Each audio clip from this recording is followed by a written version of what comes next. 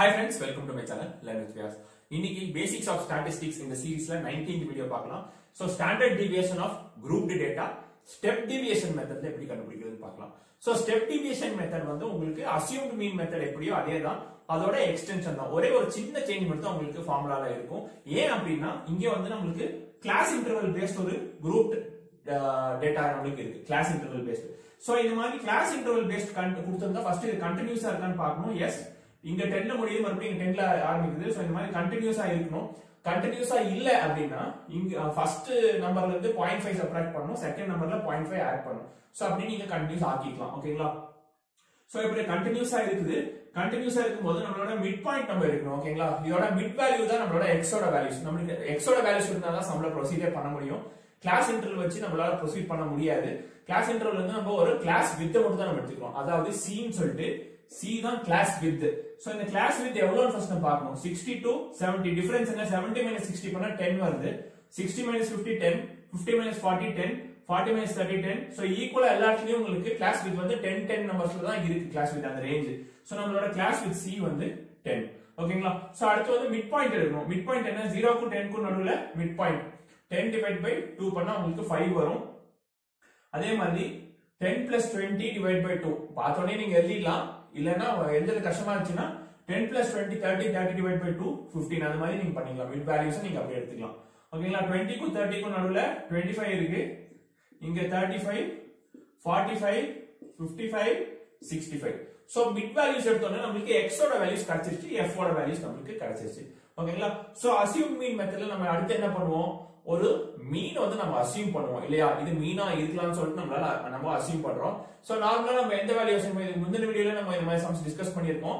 So எந்த number நம்ம எடுப்போம்? யூசுவலா மிடில் டேர்ம் வந்து நம்ம மீனா அஸ்யூம் பண்ணுவோம். ஏன்னா கால்குலேஷன்ஸ் ஈஸியா இருக்கும், இல்லன்னா டீவியேஷன் அதிகமா இருக்குங்கிறதுக்காக.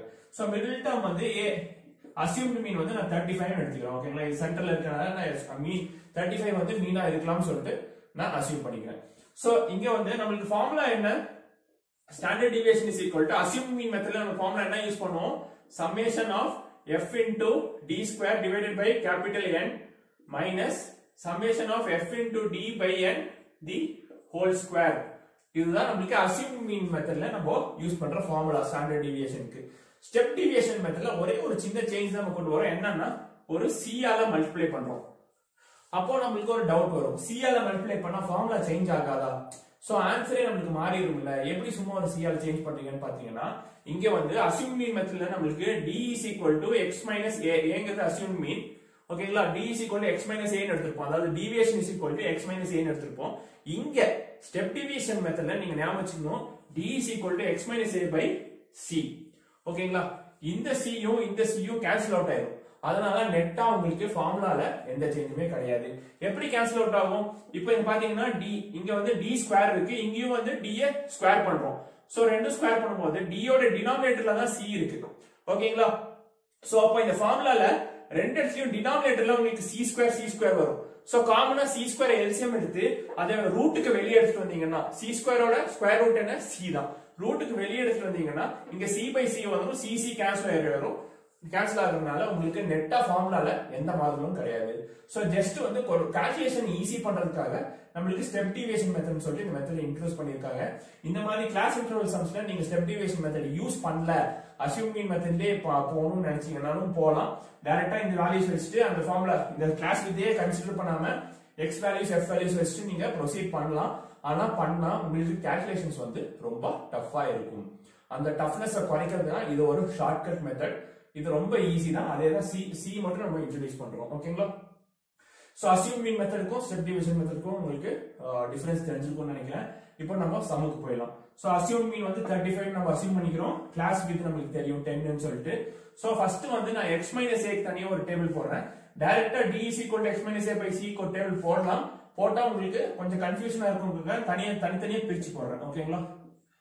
சோ x minus a ஏங்கிறது அஸ்யூம் மீன் வந்து நம்ம 35 நம்ம எடுத்துக்கிறோம். ஓகேங்களா? சோ x வந்து x ஓட வேல்யூ இங்க 5 minus 35 minus 30, 15 minus 35 minus 20, 25 minus 35 minus 10, 35 minus 35 0, 45 minus 35 10, 55 minus 35 20, 65 minus 35 30. ஓகேங்களா, இதை ஃபில் பண்ணியாச்சு. So d is equal to நம்ம ஸ்டெப் டிவிஷன் மெத்தட்ல இந்த ஸ்டெப் மட்டும் எக்ஸ்ட்ராவா ஆட் ஆகுது. So d is equal to x minus a by c இங்க நான் கண்டுபிடிக்கணும். அதாவது இந்த வேல்யூஸ் x minus a ஓட வேல்யூஸ் வந்து நான் 10 ஆல டிவைட் பண்ணேன். ஏன்னா கிளாஸ் வித் வந்து நமக்கு 10. So 30 minus 30 divide by 10 பண்ணீங்கன்னா உங்களுக்கு minus 3, minus 20 divide by 10 minus 2, minus 10 divide by 10 minus 1, 0 divide by 10 0, 10 divide by 10 1, 20 divide by 10 2, 30 divide by 10 3. இப்போ வந்து நீங்க ஸ்டெப் டிவியேஷன் மெத்தட் வேண்டாம் இல்லையா, அஸ்யூம் மீன் மெத்தட்லயே நான் போடுறேன் அப்படின்னா நீங்க இந்த கிளாஸ் இன்டர்வல் இந்த டிவியேஷன் கன்சிடர் பண்ணவே வேண்டியது இல்லை. ஏன்னா அஸ்யூம் மீன் மெத்தட்ல உங்களுக்கு d is equal to x minus a தான். சோ அப்ப இந்த வேல்யூஸ் தான் நீங்க எடுப்பீங்க d ஓட வேல்யூஸ். அப்ப பாத்தீங்கன்னா இங்கேயே -30 வருது. அதுக்கப்புறம் நீங்க d ஸ்கொயர் வேர் பண்ணணும் இல்லையா, d ஸ்கொயர் வேர் கண்டுபிடிக்கணும். -30 ஸ்கொயர் பண்ணா உங்களுக்கு 900 வந்துரும். சோ 900 கூட நீங்க இந்த ஃப்ரீக்வென்சி வேற மல்டிப்ளை பண்ணணும். 9 into 8 7200 வரும். ஓகேங்களா, இந்த ரோக்கு மட்டும். அப்போ ஒவ்வொரு இங்க 12 இருக்கு 17 இருக்கு. அப்போ போகும்போது உங்களுக்கு அடிஷன் அண்ட் சப்ட்ராக்ஷன் ரொம்ப டஃபா இருக்கும். ஏன்னா நம்பர்ஸ் எல்லாம் பெருசா இருக்கும். ஏன்னா நம்மகிட்ட கால்குலேட்டர் கிடையாது. இந்த நம்பர் பெரிய நம்பர் வந்து இங்க எவ்வளவு சின்னதாக்கிருப்பாங்க 10 டைம்ஸ் கம்மியாயிருச்சு. இப்போ -3 into 8 பண்ணீங்கன்னா உங்களுக்கு எவ்வளவு -24 தான் வருது. பார்த்தோன்னே சொல்லிடுறோம், ரொம்ப ஈஸி இல்லையா கால்குலேஷன். சோ இந்த மாதிரி கால்குலேஷன் வந்து நமக்கு ஈஸி ஆக்குறதுக்கு தான் இந்த அஸ்யூம் மீன் மெத்தட்ல இருந்து ஒரு ஸ்டெப் மட்டும் எக்ஸ்ட்ராவா ஆட் பண்ணி ஸ்டெப், அதுதான் ஸ்டெப் டிவியேட்னு சொல்றாங்க. ஸ்டெப் டிவியேட் பண்ணி உங்களுக்கு ஒரு ஷார்ட்கட் மெத்தட் கொடுத்திருக்காங்க. அதனால தான் நம்ம ஸ்டெப் டிவியேஷன் மெத்தட் இந்த மாதிரி லார்ஜ் டேட்டா இருக்கிற சம்ஸ்க்கு நம்ம யூஸ் பண்றோம். ஓகேங்களா, சோ நம்ம அடுத்து என்ன கண்டுபிடிக்கணும், f into d கண்டுபிடிக்கணும். அதுக்கு அடுத்து f into d ஸ்கொயர் கண்டுபிடிக்கணும். ஓகேங்களா, சோ இப்போ ஆக்சுவலா நம்ம d ஸ்கொயர்ங்கிற டேபிள் நம்ம விட்டுட்டோம். சோ d ஸ்கொயர் ஒரு டேபிள் நம்ம கண்டுபிடிச்சிக்கலாம். So d ஓட வேல்யூஸ் நம்ம ஸ்கொயர் பண்ணனும் இல்லையா, f into d, f into d square. Okay, இப்போ d ஸ்கொயர் நம்ம கண்டுபிடிக்கணும். சோ இப்போ d ஓட வேல்யூஸ் ஸ்கொயர் பண்ணனும். சோ -3 ஸ்கொயர் பண்ணா +9 தான் வரும். 2 ஸ்கொயர் பண்ணா 4, 1 ஸ்கொயர் -1 ஸ்கொயர் பண்ணா 1, 0 ஸ்கொயர் பண்ணா 0, 1 ஸ்கொயர் பண்ணா 1, 2 ஸ்கொயர் பண்ணா 4, 3 ஸ்கொயர் பண்ணா 9. ஓகேங்களா, இப்போ d ஸ்கொயர் நம்ம கண்டுபிடிச்சாச்சு. நமக்கு அடுத்து தேவை சம்மேஷன் ஆஃப் fd ஸ்கொயர் வேணும். அதுக்கு அப்புறம் சம்மேஷன் ஆஃப் fd வேணும். So first summation of f into d போட்டுலாம், அத ஆட் பண்ணிட்டா summation of fd கிடைச்சிரும். So f into d இந்த டேபிள் and இந்த டேபிள் இது ரெண்டுத்தையும் நம்ம மல்டிப்ளை பண்ணனும். ஓகேங்களா, so 8 into -3 -24, 12 into -2 -24, 17 into -1 -17, 14 into 0 0, 9 into 1 9, 7 into 2 14, 4 into 3 12. ஓகேங்களா, சோ இது நம்ம ஆட் பண்ணோம்னா summation of f into d is equal to உங்களுக்கு -30 வரும். ஆட் பண்ணி பாத்தீங்கன்னா தெரியும். Next f into d square கண்டுபிடிக்கணும். f ஓட வேல்யூஸ் இங்க இருக்கு. இந்த டேபிளையும் மல்டிப்ளை பண்ணனும். சோ 8 into 9 உங்களுக்கு 72, 12 into 4 வந்து 48, 17 into 1 17, 14 into 0 0, 9 into 1 வந்து உங்களுக்கு again 9, 7 into 4 வந்து 28, 4 into 9 வந்து உங்களுக்கு 36 வரும். ஓகேங்களா, சோ இது எல்லாத்தையும் ஆட் பண்ணா உங்களுக்கு summation of fd square is equal to 210 வரும். ஓகேங்களா, இப்போ வந்து இது எல்லாத்தையும் நம்ம ஃபார்முலா சப்ஸ்டிட்யூட் பண்ணுவோம். சோ கேபிட்டல் n வேணும். Capital nங்கிறது summation of f frequencyயோட addition தான் capital n. So capital n வந்து இதெல்லாம் ஆட் பண்ணா உங்களுக்கு 71 வரும்.